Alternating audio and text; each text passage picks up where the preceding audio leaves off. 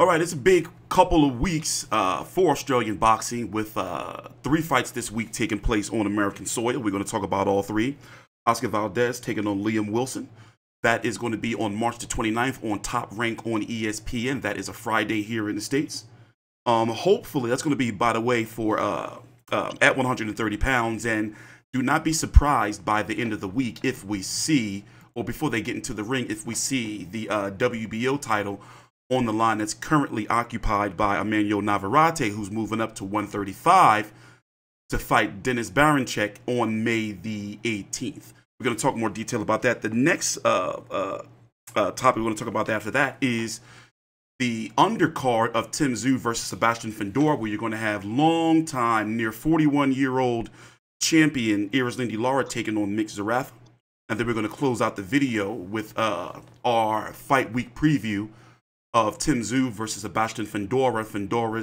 It's been less than 2 weeks since Fundora replaced Keith Thurman, who had a bicep injury. So let's jump into things. This weekend on Top Rank on ESPN, you're going to have Oscar Valdez coming off of a loss against Emmanuel Navarrete, by the way, at 130 for that 130-pound title, taking on Liam Wilson, who is also coming off of a loss 3 fights ago, actually. Lost to Emmanuel Navarrete, where he actually did good and ended up letting Emmanuel Navarrete off the hook. To tell you how close that fight was, here's how the judges scored that fight. 75-76, 74-77, and 74-77. Obviously in the way of Navarrete before he ended up stopping Liam Wilson in round number 9. Liam Wilson is 13-2 with 7 KOs.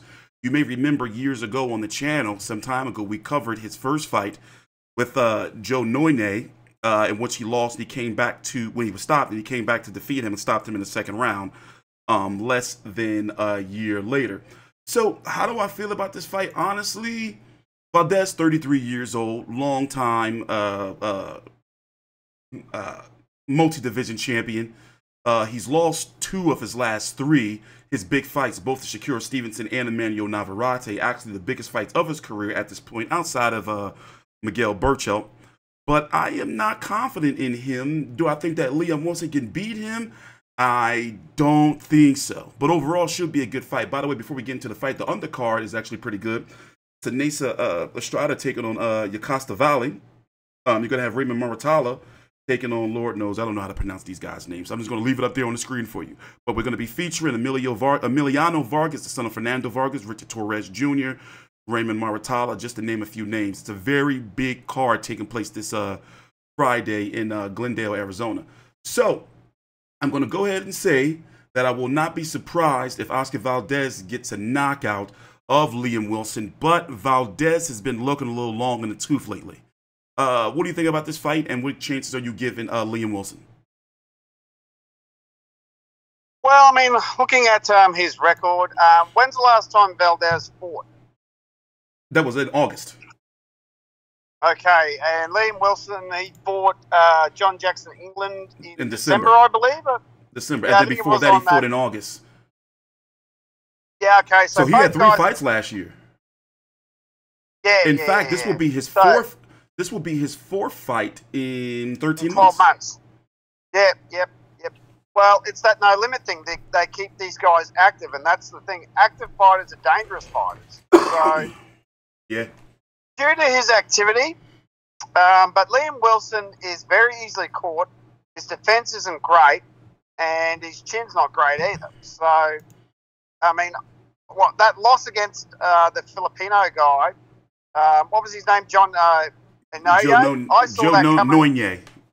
Noye. If you remember, I said I saw that loss coming 3 fights before it happened, because he was getting caught by other guys long before he got knocked out by Noye. Yeah. So, and he got caught. He let Navarrete off the hook and paid the price for that. He got knocked out.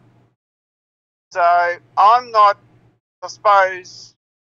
confident that Liam can get the job done. I'm more than happy to be wrong, but I don't think he can get it done, because he seems like one of those fighters that's a solid domestic fighter, but you put him on the international stage and he just doesn't seem to get the job done.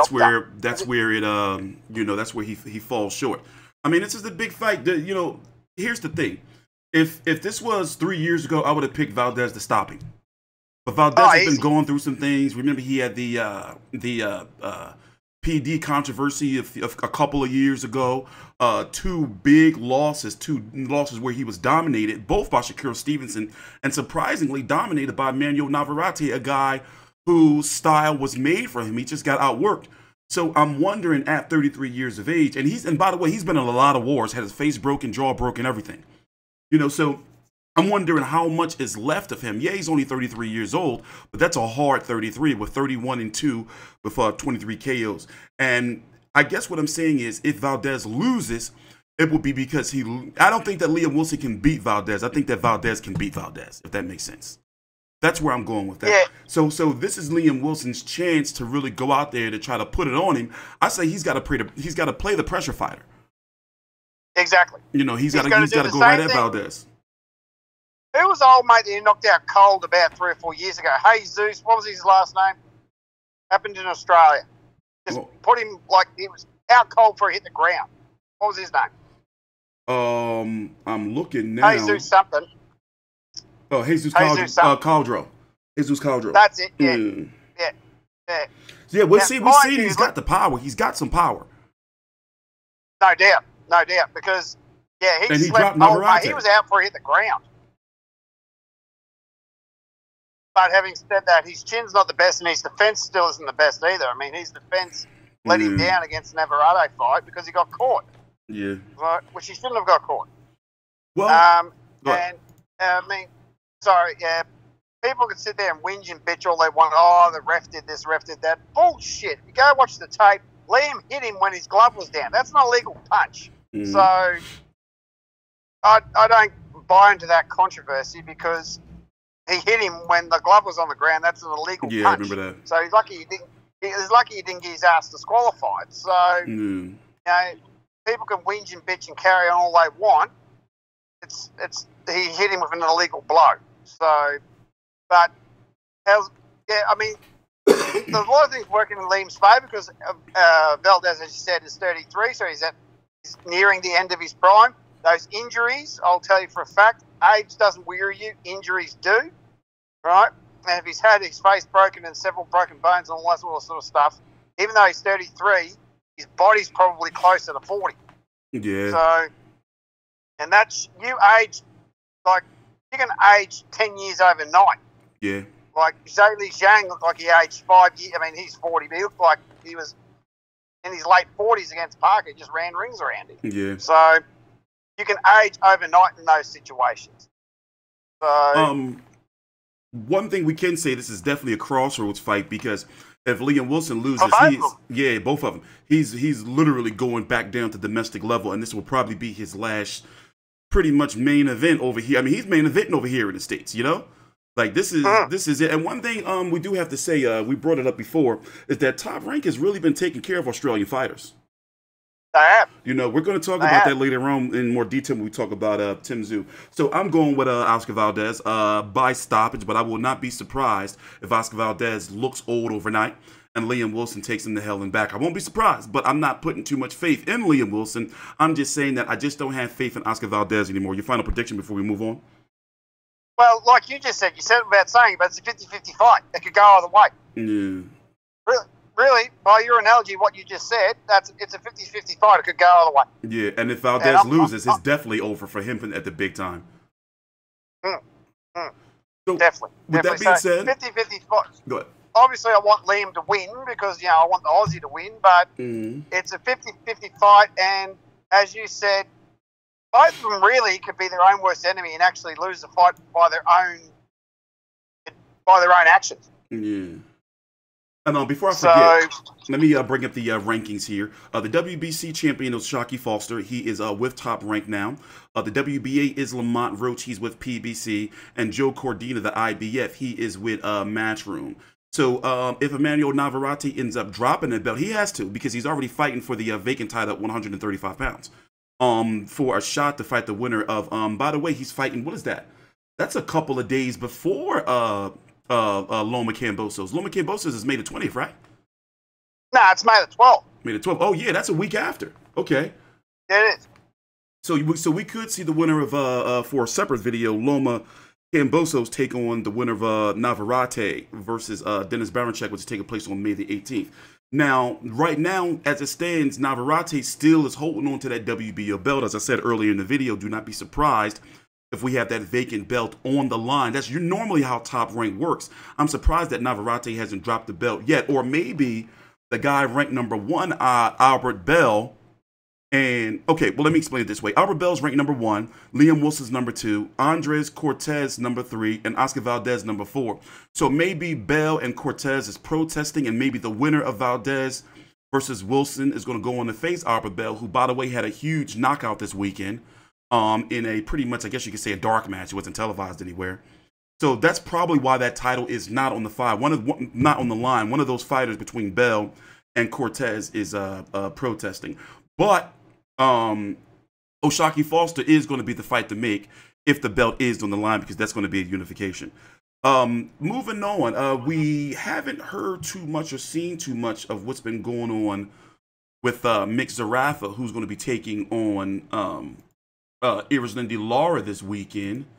And from what you've been telling me, and what I've been hearing a little bit too, is that he's not looking good. I'm not going to make any excuses for him or anything, but I'm wondering if there's something going on behind the scenes that we don't know about. Because another thing that's been noticed is he hasn't been doing any media obligations. Now, here he is on the screen at the media workout last week for the pay-per-view that's taking place this Saturday on Amazon Prime here in the States, which we're going to talk about, $69.99, and over in Australia on Main Event Foxtel pay-per-view is also $69.95. So this is going to be for the WBA title at 160 pounds in a division that's pretty much all over the place. I was saying earlier, or leading up to this fight, that do not be surprised if Mick Zerafa wins, but now going into fight week, I'm not so sure. Now, here's the thing. Erislandy Lara, he's been around for a long time. You know, he's going on 41 years old, hasn't had any notable or credible fight since he fought Brian Castano, and that was back pre-COVID. That was back in 2019. Since then, well, let me read out the schedule for you. Okay, so one fight in 2018, Jarrett Hurd, he got beat badly, brutalized, bullied. Jarrett Hurd came into the ring damn near 200 pounds. Brian Castano was the next year, in 2019, where he lost. Well, it was a draw, but a lot of people felt he lost that fight, and that's when people were saying, okay, Lara's looking really old. His legs, you know, seem to have started to go away. Then he beat up Canelo's balding brother, a fight that nobody asked for, Roman Alvarez. Another shitty fight in 2020 against Greg Vendetti. Another shitty fight in 2021 against Thomas Lamana. Another even worse shitty fight. I don't even know how they pulled this off in 2022. He fought Gary Spike O'Sullivan, and now he's fighting Mick Zerafa. So if I was to be honest, looking at the last, well, let me tell you something. I would pick Zerafa over Sullivan. I would pick Zerafa over Lamana. I would pick Zerafa over Vendetti and Ramon Alvarez. It's just that that's not really saying too much. You know, so one thing we've noticed about Mick Zerafa, and Big J will be able to tell you, he's been pretty up and down over the last several years. What are your thoughts about the fight? Oh, and by the way, let me read Mick Zerafa's record, by the way. 31-4 with 19 KOs. His last fight was against Danilo Creedy. That was in 2022. Shit ass. Yeah. That was terrible. Danilo Creedy fought on a no-limit card the other day, got a draw, and apparently might be the next opponent for Nikita Tszyu coming up. Okay. So we'll see what. But Nikita's fighting next month, so I seriously doubt that. Okay. I seriously doubt they're going to throw him in there with Nikita Tszyu a month after, because he only fought last Wednesday night. But Mick, his last performance against Danilo Creedy was, by his own mission, fucking shithouse. It was terrible. He banked the rounds. I spoke to him before the fight. He goes, yeah, mate, I'm just looking to bank the rounds. I said, fuck that, just knock him out. You're not supposed to go bank rounds against a guy like that. And it's not like he was on a layoff, because he had just had that big knockout win over Isaac Hartman earlier in the year.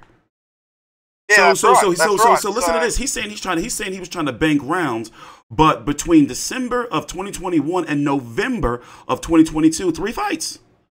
So that's bullshit. He just looked like shit. If you had those rounds up there, less than 8 rounds, because he had one round against Chalk, 4 rounds against a Fijian bloke, and another very short fight. So I could see where he actually was coming from. It's like, okay, you haven't had a full-scale fight in a while. That still don't make sense to me.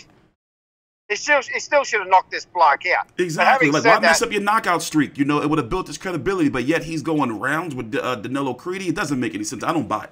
I just think that he just had a bad night. Looked like shit. Yeah, true. And by his own admission, that's exactly what he said, because he said that in the post-fight interview anyway.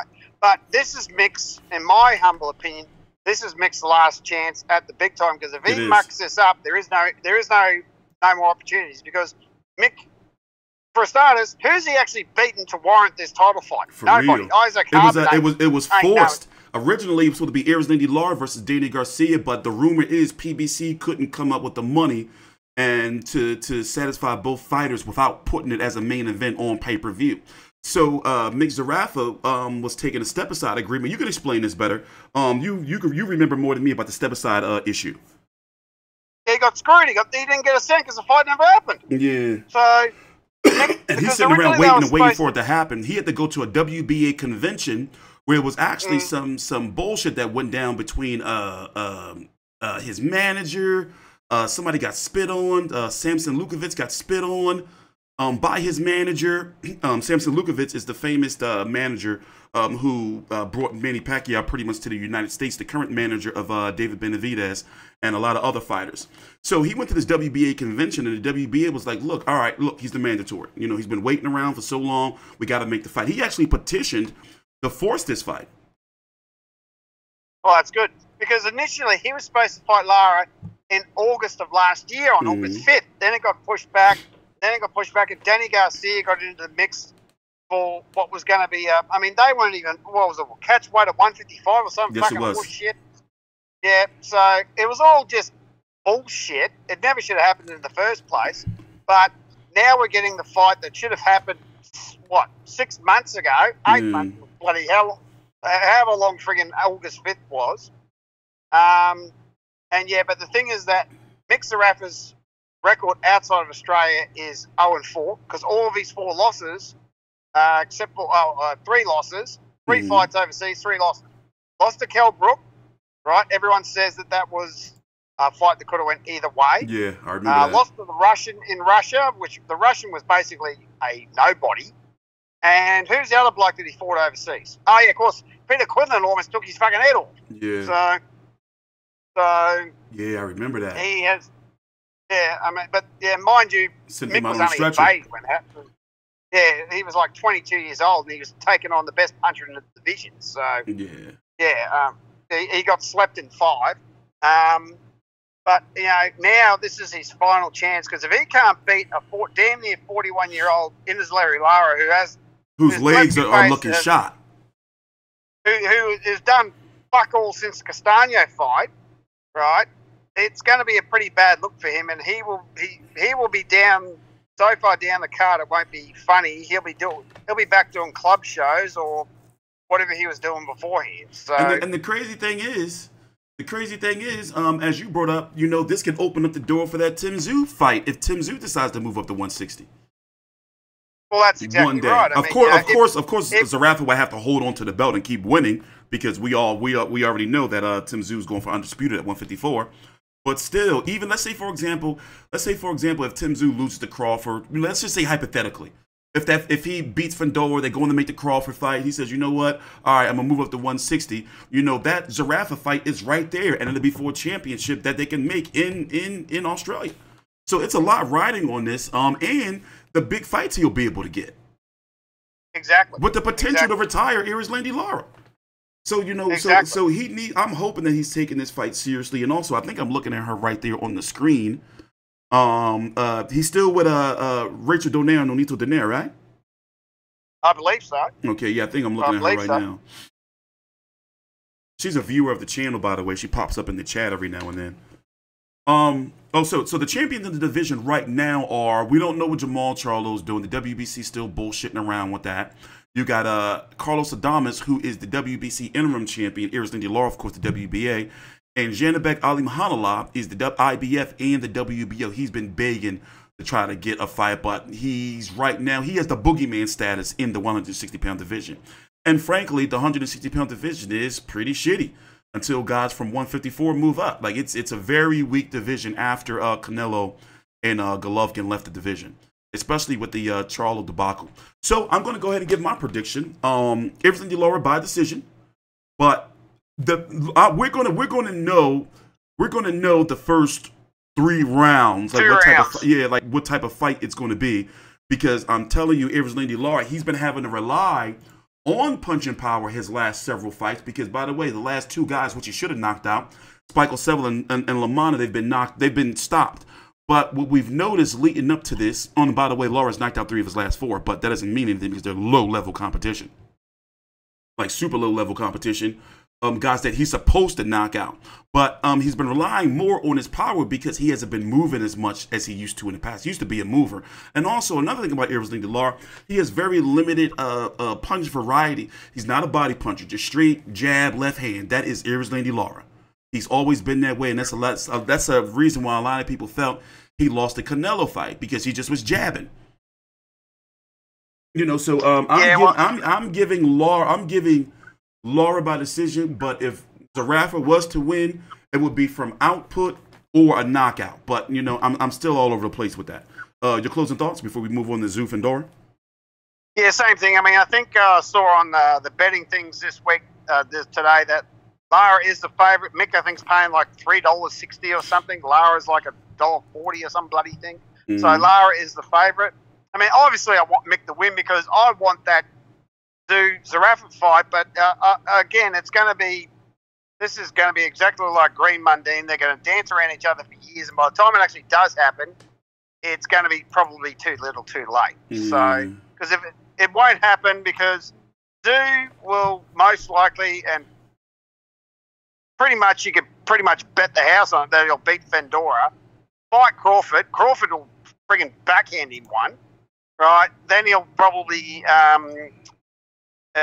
fight with Dreamoff, or what's the other bloke's name? Murtazali had to get a title, get a belt back, and it might not happen for another 3 years. And by then, both those guys will be in their pretty much the same age Green and Mundine were, because Green was 35 and Chop was like 33. So they weren't in their primes when they had their first fight. Then we had to wait 11 years for their second fight. So I'm hoping history doesn't repeat itself, but I really hope Mick has taken this seriously, doesn't muck around, get in there and just belts the daylights out of Erislandy Lara and gets a belt, because if he doesn't, it's pretty much what's he going to do? Because the Isaac Harbin rematch is a waste of freaking time, because he just got his ass knocked out by a Venezuelan bloke or Mexican bloke. His rebuilding process went straight to shit. Yeah, exactly. So he's got to rebuild again, and there ain't that many flash middleweights in Australia in the first place. So the Harbin rematch is a complete waste of time. I mean, if he loses this, it's pretty much that's curtains for his career. I mean, what else is he going to do? Yeah. So, but I don't really think he needs to worry about the media. He needs to be focused on the fight. Don't worry about the media. And there you go. Maybe that's what it is. Maybe he's just like, you know what? I'm super focused. It's the biggest chance of my life. Exactly. This is the last big chance he's going to get. And bugger the media. Yeah, just focus on what because if he wins the belt, the media will come after that. Yeah. If his management has told him, yeah, mate, don't worry about the cameras, just focus on winning the belt, and then you can bask in your glory. Okay. So, by the way, I will be here, or we will be here streaming the final press conference.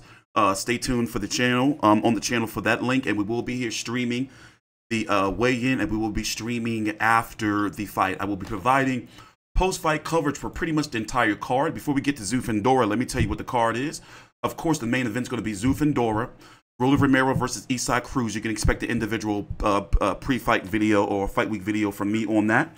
Erislandy Lara versus Mick Zerafa, Brian Mendoza versus Sergey Bahachuk, Julio Cesar Martinez versus Angelino Cordova, Elijah Garcia versus Karan Davis, and basically it's a stacked card.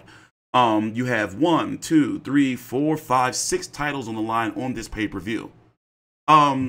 It seems like we've been talking about it a lot, but we really haven't. Tim Tszyu versus Fundora, very interesting fight. What I've learned is a lot of fans, Australian fans in particular, feel this is a much more significant fight than the Keith Thurman fight, despite the fact that Fundora is coming off of the defeat. Sebastian Fundora, every single fight, and I'm not even joking around. It's multiple fights on Showtime. His height has changed. It's one fight to 6'5" Sebastian Fundora. Another fight to 6'7" Sebastian Fundora. The 6'6", but yeah, he's about 6'6". He's listed at 6'5.5". 21-1 with 13 KOs. You would think that with that 80-inch reach of his, that he would be a boxer mover, but nope. He is a brawler, pressure fighter, power puncher. It does not make sense. Last fight was against Brian Mendoza, who also Tim Tszyu beat in his last fight, where Brian Mendoza stopped him in 7 in April of last year. So already, Sebastian Fundora is what? By that time, 1 week? Yeah, 1 week before a 1-year layoff. Before that, Carlos Ocampo, who also, he went 12 rounds with him, and Tim Tszyu put his dick in the dirt. What was that one round, right? That wasn't even like a half a round, was it? When did Tim Tszyu 90 seconds. Yeah. 90 seconds. There you go, half a round, stopped him. And then before that, Erislandy Lara. And then before that, 90 seconds, yes. And then before that, Erislandy Lara, where Sebastian Fundora literally broke Sebastian Fundora's face. I'm talking about something. It was a close fight. It was a brawl. But he ended up like battering Erislandy Lara. Just go ahead and Google Erislandy Lara Fundora, and you're going to see how he brutalized his face. And then before that, Sergio Garcia. So right there, he's had some credible opponents. Very solid resume, and I can understand what people are saying. Okay, well, Keith Thurman hasn't done shit. Let me explain why Keith Thurman was headlining. Keith Thurman, obviously maybe not anymore, but used to bring in very big ratings for PBC. On Showtime, on CBS when he fought Danny Garcia, on ESPN when he fought Luis Collazo, and on pay-per-view he fought Manny Pacquiao. So for their first inaugural event, which they pretty much stumbled out the gate to get out there, I guess they were feeling that Keith Thurman would be the perfect person to match Tim Tszyu against an Australian to hopefully boost up this pay-per-view. So a lot of fans have been saying, I've been saying that the fight's going to flop. I've been saying that the fight's going to flop in the States. That cannot be debated. It is going to flop here in the States. It is not going to make the money that PBC would want it to make. However, over in Australia and the Oceanic territories, yes, the fight's going to do pretty well. I expect for it to probably bring in more pay-per-view buys overseas in Australia than it would in the States. Despite the fact of how stacked this card is, it's just not moving the needle. And I already know that they're giving out tickets to try to fill out the arena. So do not be surprised in the T-Mobile Arena, where it seats about 20,000 or so, 18 to 20,000 or so, that you're going to see the top areas curtained off. It is not a fight that's really like moving the needle. Ticket prices are being slashed. However, I will say I rate this card to B+. I'm very close to rating this card to A. There are some very interesting fights that I'm really, as I said, Tszyu versus Fundora. If it wasn't for a pay-per-view, it's a very good, interesting fight. A fight that could sell out over in Australia. A fight that can lead Showtime boxing over here in the States that's not pay-per-view. Roland Romero versus Isaac Cruz. If this was last year, the way Showtime was going, this would have been a pay-per-view, despite the fact that it's not a pay-per-view fight. Erislandy Lara versus Michael Zerafa can lead its own card. Brian Mendoza versus Sergey Bohachuk in a smaller card would lead something back in the day like HBO Championship Boxing, because, it would be like Boxing After Dark. So these are fights that can actually, be their own, that can be the headline of their own cards. So I'm not disrespecting the card. It's a great card. I'm disrespecting the fact that this is PBC's debut on Amazon Prime, and they're putting this on pay-per-view for $70. And by the way, Amazon didn't start promoting this fight until last week. A few days ago, they finally put it on their Prime Video page. So yeah, bloody crazy.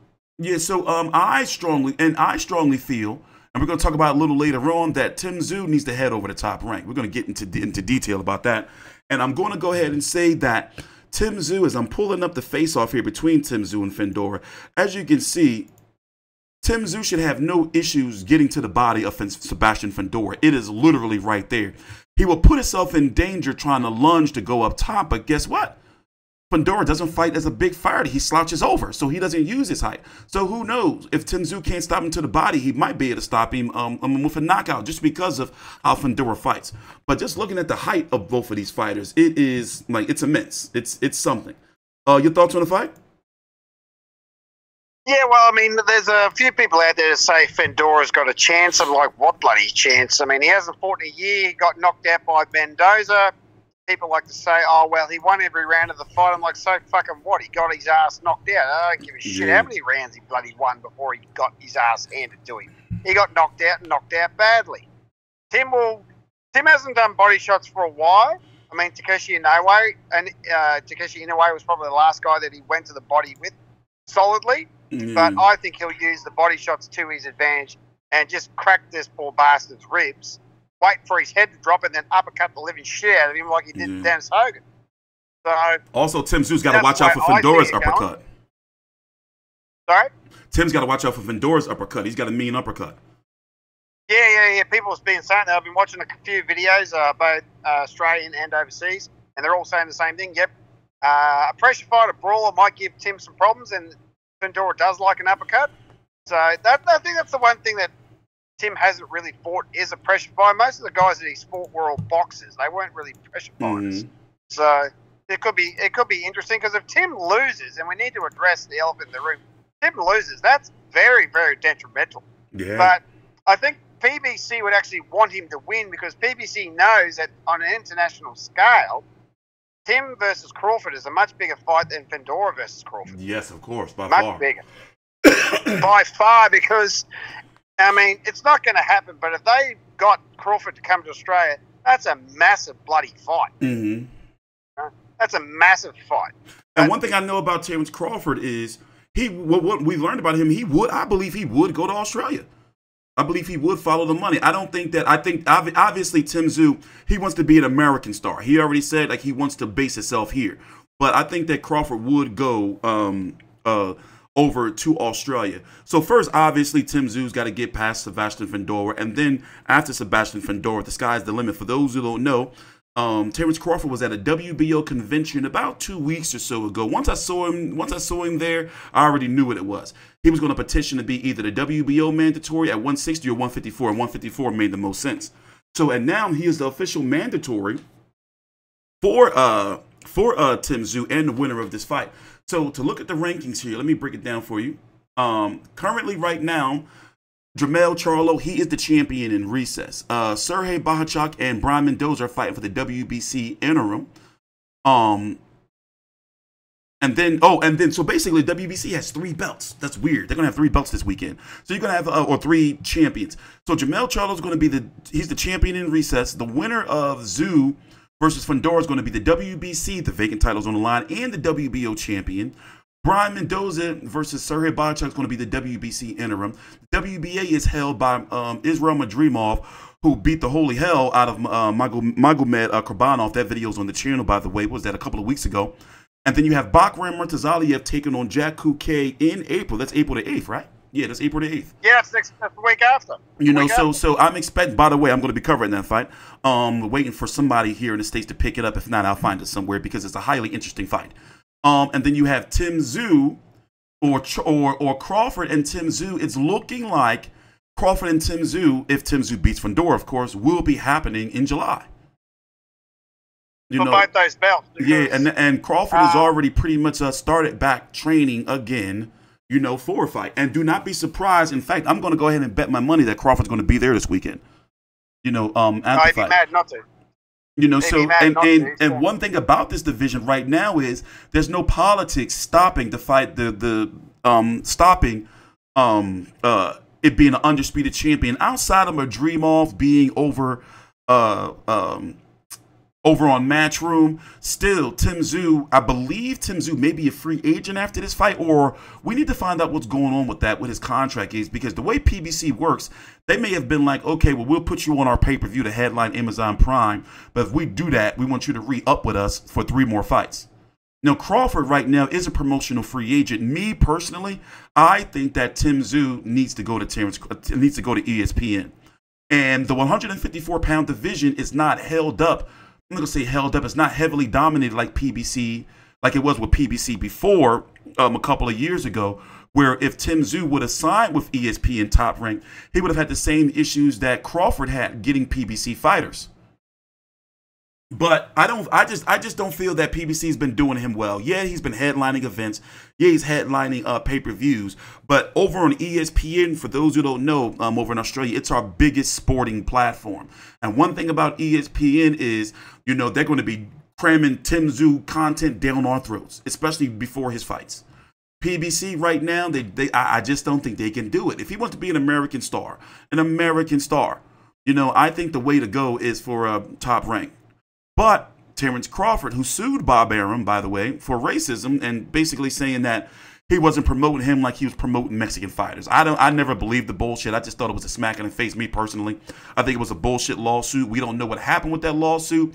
But Terence Crawford has been seen in the locker room at multiple top rank events with Keyshawn Davis, Shakur Stevenson, and of course any fighters that Bo McIntyre trains. So it doesn't seem that the blood is too bad there for him and Tim Tszyu to possibly fight on that platform. But your thoughts on that? How PBC's been handling Tim Tszyu so far? Oh, and one more thing. His ratings on Showtime has been abysmal. They've been super low, not moving the needle, not doing nothing at all. Well, I can't get past the fact that there's a few things that I can't get past. One is, why the fuck does Tim want to be an American star? Vegas is not the boxing mecca it was when his father was around. Vegas was it 20 years ago. Vegas is no longer it now. You can get Fury versus AJ in Wembley Stadium in front of 90,000 fucking people. Yeah. You can get the Saudis who will piss out $20 million like it's nothing to put a show on 2 days before Christmas. Right, but nobody can travel to. You've got Australia, right, who will get 50,000 people into a footy stadium to watch Pacquiao fight a school teacher. Yeah. So Vegas, the American market, Vegas is going down the frigging gurgler. Vegas is no longer the boxing mecca it was. Yeah. So why the fuck would you want to go to America? I mean, Tim has got enough problems trying to get, when he fought Harrison, that was 12,500 people showed up to an arena that seats 21,000 people. Yeah. I don't give a shit what you say. That's not a sellout. Tim can barely sell. Even though he's crammed down our throats, he can barely sell out stadiums here. How the fuck's he going to do it in America? Why the hell would he want to be a star in America? What for? What is the benefit? He would make more money, get more gate, get more pay-per-views in this country than he will overseas. No one gives a rat's ass who he is overseas. Yeah. Right? I mean, okay, Crawford, that's a massive fight, but that's a massive fight back here. You get, what? I'd say you get probably close to 40, if not more, 1,000 people to that. I mean, George got 40,000 to fight Devin Haney. Yeah. How many? Yeah, Tim's been crammed down our throats all those years. Crawford is a big fight because it's a unification bout. Plus getting one back for Jeff Horn, right? Because we all remember Crawford smacked the crap out of Jeff Horn. Yeah. So, plus, you know, Bob Arum's been very good to the Australians, bringing massive fights to Australia, not just taking care of the Maloneys and Liam Wilson and all those other boys, but getting. If you look at over the last few years, Bob Arum's got all the big fights in this country. Yeah. Haney, the two Haney fights with George, now the Loma fight, and the fight with Pacquiao and Horn. That's all Bob Arum. And then also look how he's been, you know, treating the Maloneys, and look how he's been even headlining Liam Wilson.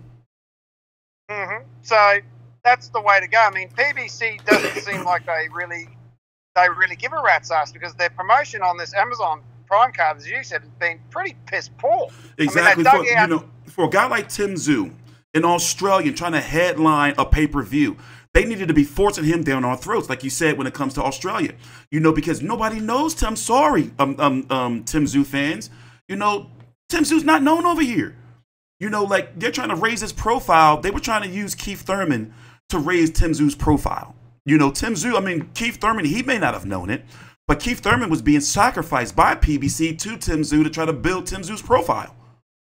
Yeah, and unfortunately for us, Keithy actually did do himself a mischief and fucked his bicep. So that fight was never going to... I mean, I call bullshit. I don't think that was ever going to happen. I think it was just a ploy to promote Tim versus Fundora. That all happened too quick and got sorted out too quickly for that not to be the original plan, or at least plan B. I mean, it had to be plan B because of Keith Thurman's notorious history of injuries. And one thing they could not do was cancel this pay-per-view. They've already been stumbling out the gate to get this Amazon Prime deal going. You know, so they could not just cancel the whole event.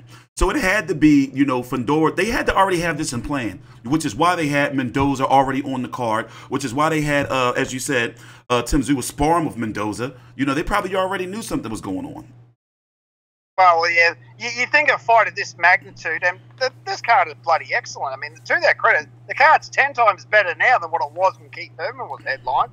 It was just another blown up, washed up welterweight that Tim Tszyu was going to kick the living shit out of him. Probably inside of 5 rounds, everyone's going to go, oh, well, that's not going to do anything.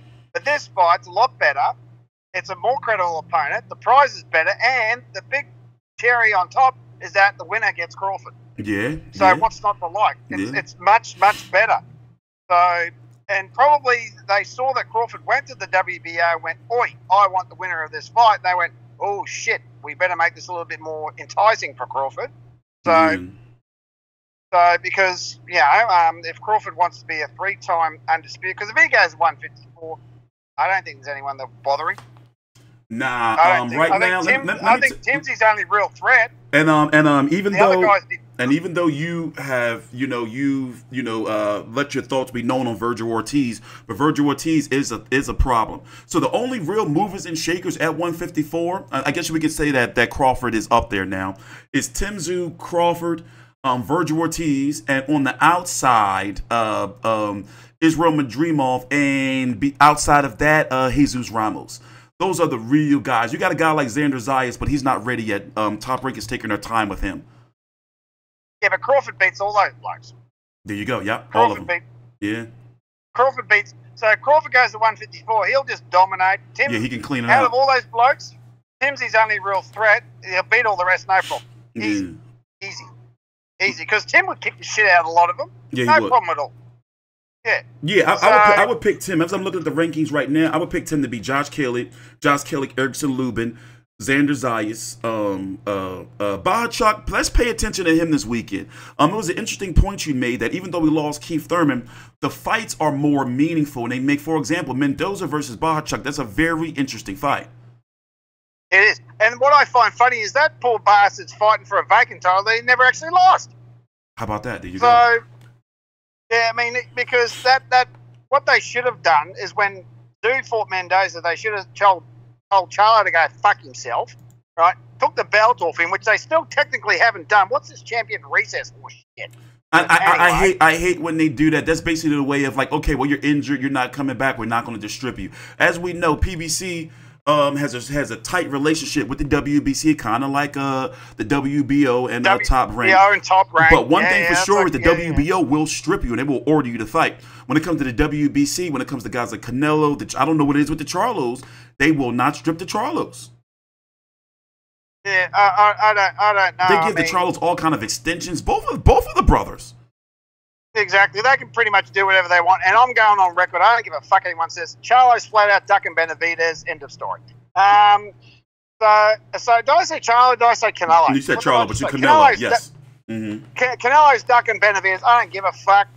He's ducked him too many times. He ducked him last time. Anyway, moving on. Yeah, I mean, so yeah, Tim will most likely, and I'm pretty much, 99.9% defeat Fundora, smack him around, have the fight with Crawford. That pretty much only goes one way, right? Unless Tim pulls off a friggin' miracle. But then again, 20 years ago, everyone thought Zab Judah would beat his father, and we all know what happened there. Yeah. So fight live. And then whoever wins Tszyu Crawford, easily dominates the rest of the division because those are two of the top two guys, and Crawford's not even there yet. So there's no real threat to Tim. No one's really a threat to him. So because he'll just level the entire division. So yeah. Crawford's his only threat, and vice versa. All right, closing thoughts. How do you see the fight going, Tszyu Fundora, and who wins? What did I say? What did I say? Ninth round stoppage. I'll stick to that. Yep, I definitely think it's going to be a stoppage. But then again, Tim might just go bugger it, cave his ribs in, and knock him out within 2 rounds. So, Let's see if he makes a statement. He needs to. He really, really needs to. I mean, people have been saying, asking that question, does Tim need to make a statement? You always need to make a statement. Especially for a first pay-per-view here in the States. He wants to get trending. If he wants to be a star, he needs to do something trending. Exactly. You know, he needs to go out there it needs to be a devastating knockout. You know, it needs to make a statement, and people need, because also a devastating knockout will go, oh shit, he might have a chance against Crawford. Exactly. Because if he does a 12-round decision, it's like, that's not going to do nothing for him. Away with that. Sorry? That's not a 12-round. Not going to do nothing for him. If he wants to be the guy he says he wants to be, you know, he needs to go out and make a statement that is trending all over social media, that is trending on our sports platforms. You know, the pay-per-view last night. You know how they're going to do. Costa Tszyu, son, Tim Tszyu, headliner. He needs to trend tomorrow. He needs to trend this weekend. If he wants to be a star, and as you said, to start building up that Crawford fight as himself being a threat, he needs to go out there and put a boot in Sebastian Fundora's ass, knock him out, cold, the type of body shot where it's like, oh my, just devastating power. Exactly. That's what, and he's got the ability to do it. No one can say that he doesn't. He certainly has the ability to do it because he's built the evidence over the last 4 or 5 fights to say that, because I said originally, I thought, and he can also get one back from Daniel Lewis. If you remember, he fought Fundora on the Tyson I remember that. Wilder 2 undercard. Yeah. So he can also get one back for Daniel Lewis, who beat Tszyu in the amateurs. I can't remember when. I think they were teenagers when that happened. But anyway, so I think that's a little thing that most people are probably forgetting. But yeah, he needs to make an emphatic statement. Put a boot so far up bloody Fundora's ass it comes out his friggin' nose. So, and just completely dominate him. So that way the Crawford fight it pretty much sells itself anyway. 2 titles, revenge for Jeff Horn. Tim beat Jeff quicker than what Crawford did, blah, blah. Yeah, it pretty much sells itself. Yeah, so random stats here. Tim Tszyu and Daniel Lewis fought in 2011 in Melbourne on March the 5th, and it was a 3-round fight in which he won. And Daniel Lewis, since fighting Fundora, has never fought again. No, he had a few issues there, unfortunately. So, got you. He hasn't fought since. Hopefully he comes back one day. Don't know what's going on with him. Wish him all the best. But because I think I told you about 4 years ago he retired out of the blue. Yeah, I remember we talked about 8 months down the track. Yeah. So, but anyway, Tim really needs to, and this will be a very significant win. Is it top 10 of all time? Probably not, because another thing I want to say, this is a unified fight, not a unification bout. Because people go, this is a unification bout. No, it's not. Fundora has not been and is not the champion. Yeah, that's weird. Yeah, you're right about that. Yeah, this is a unified fight, not a unification, because Fundora has not been the champion. This is a unified title because the second one is vacant. Yeah. So people say, "Oh, there's unification bout." No, it's not. It's unified. Well, it's very, very rare, but it is a unified. But either way, hopefully by the end of the bloody Easter Sunday, Tim will have bloody 2 belts on his hand, and a Crawford fight will be. Oh, actually, didn't they say that they got 5 days to sort it out? Didn't WBO put some order down with that shit? 5 days? Can we confirm that? Did I see that somewhere? Oh, hold on. Well, we already know he is the mandatory. Let me see. I swore I saw something where they've got 5 days. Because I pray to God that WBC does not fuck this up, but WBC wants too much money. Yeah, no, they're not going to mess it up. I don't see anything right now. Oh, wait, the WBO. Yeah, well, he's the Crawford is enforced WBO Super Champion status. They've got like 5 days to negotiate after the fight or some bullshit. I could have swore I saw something. I can't see. I don't see it yet, but makes total sense for me. Yeah, and they only do that when they know the fight's going to. When they know they have, Terence Crawford is not going to. He's not a hard negotiator. Like, he's going to make sure the fight happens. Oh Yeah, that's the one thing about Terence Crawford. He just gets fights done. He doesn't piss fart around. So, which is a good thing. And yeah, that's going to be a massive fight. I'd love to have it in Australia, but I don't see it happening. So I don't know. I don't know what Tim's infatuation of going to the States. As I said, the States is not what it was 20 years ago. There's too much worldwide competition now. He can have bigger fights at home. Why the hell he wants to go to Vegas is beyond me. Here is what I found from Jake Donovan, Ring Magazine. The stance is even more logical given the WBO plans to immediately order its mandatory title events. There are conflicting information, however, on the time to satisfy the obligation. The WBO president posted on Twitter that the winner will have 180 days. Representatives within the WBO have suggested a 120-day window.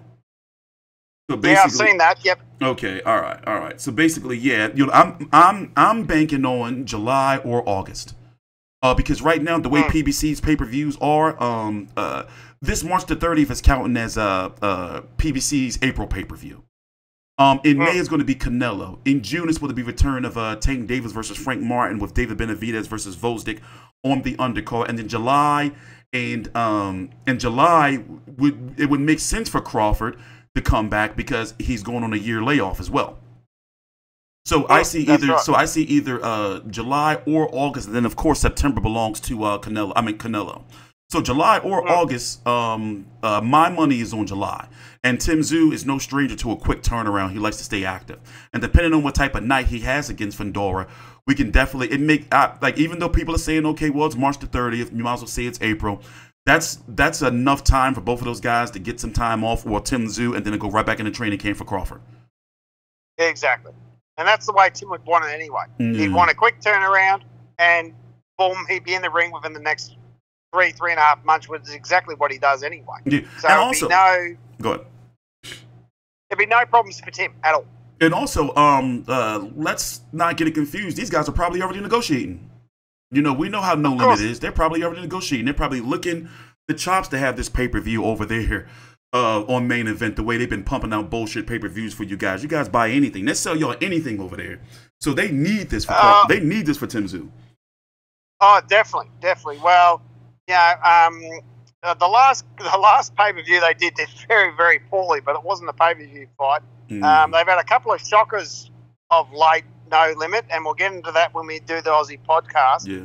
But yeah, they need this. This will be a successful one with no doubt. The pay-per-view buys will be good, and they need Tszyu Crawford because they need to pick up the tab for all the other shows that they've had over the last month that have not been. Yeah, no more Paul Gallen to carry him through. Exactly. No more Paul Gallen.